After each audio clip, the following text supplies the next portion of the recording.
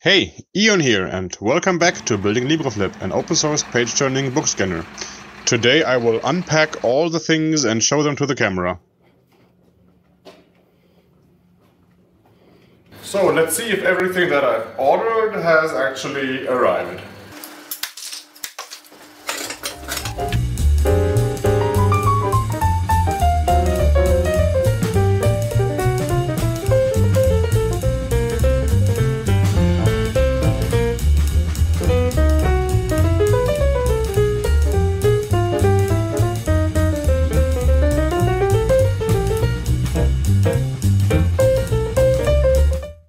The wood is complete, and I am now in the workshop to show you what else has arrived today. These two boxes full of other parts for Libreflip. Let's do an unboxing video. Let's start with this box. What do we have here? Filament for the 3D printed parts. And we have a bunch of bearings. And yes, the two pumps that we're going to be using for the page turning.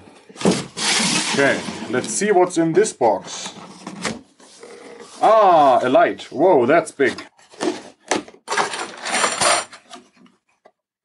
I don't think I ordered these screws. They are much too long.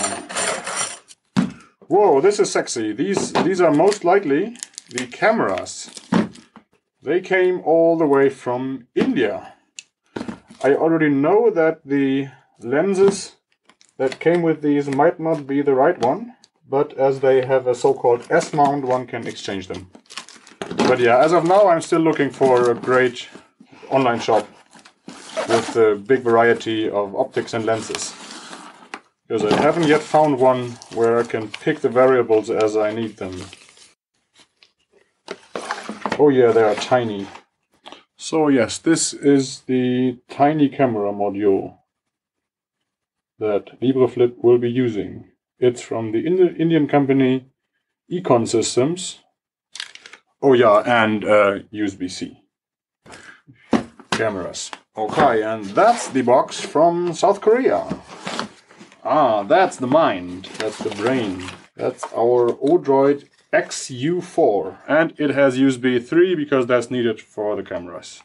Okay, here are some accessories. That's a flash module and an SD card, and then I don't know what the other thing is. The power supply unit, yeah, boring. That is the touchscreen for Libreflip. Yes, an actual touchscreen. Ooh, bearings. Yeah, five bearings for the linear axis. So, and then we have screws and even more screws. Let's not open this bag right now.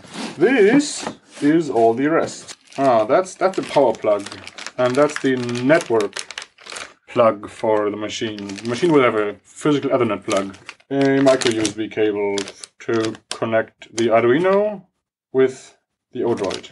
Ah, a USB 3 hub. We need a USB 3 hub because we need more ports than the Odroid has. That's a fan, and I expect this to be the linear rails for the two linear axes.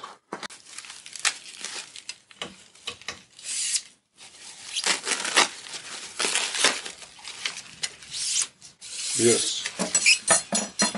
1, 2, 3, 4, and a short one.